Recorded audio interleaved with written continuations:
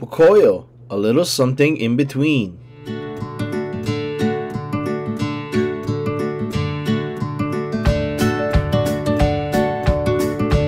Pato and Pocoyo were playing with building blocks. Together, they made a terrific team.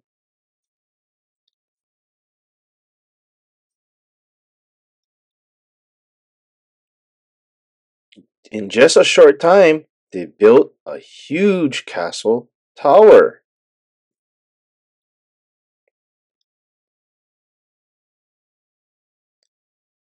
Unfortunately, however, they were missing one block to finish the tower.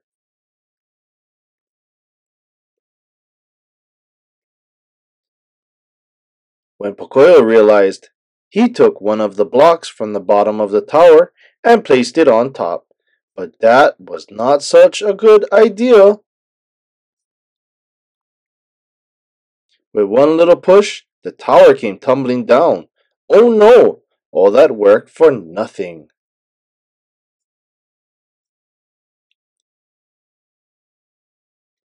Pato got really angry with Pocoyo, but then Pocoyo blamed Pato, and soon they were both really angry with each other. Pocoyo was just trying to help Pato, but now neither of them wanted to speak or play with the other.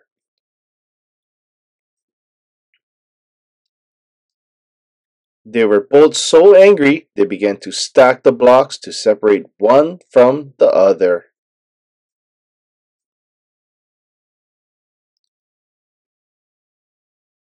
They put one block on top of another until they had built a very high wall that kept them apart.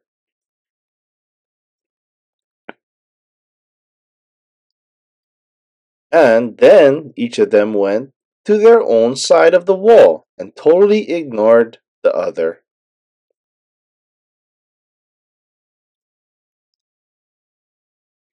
They were both very happy when Ellie appeared. Could she find a way to resolve all this silliness?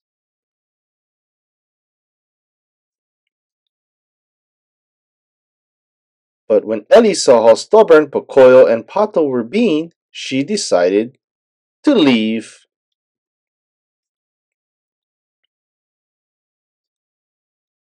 Pato and Pocoyo began to play on their own, each on his own side of the wall.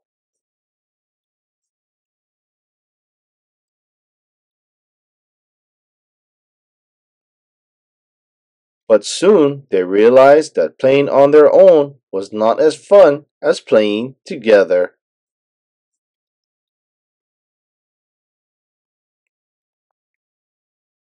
Pocoyo found a photo of himself and Pato and began to feel very sad when he realized how much he missed his great friend.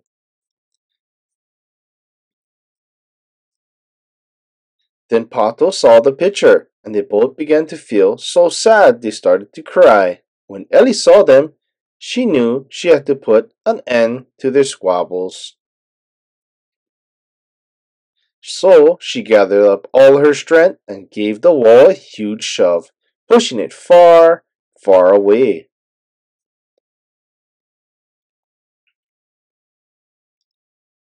Fantastic! As soon as Pato and Pocoyo saw each other again, they ran to hug one another.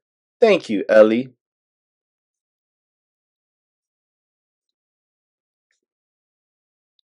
Pocoyo and Pato learned that making up with your friends is much more fun than being angry with them. Hooray for friends!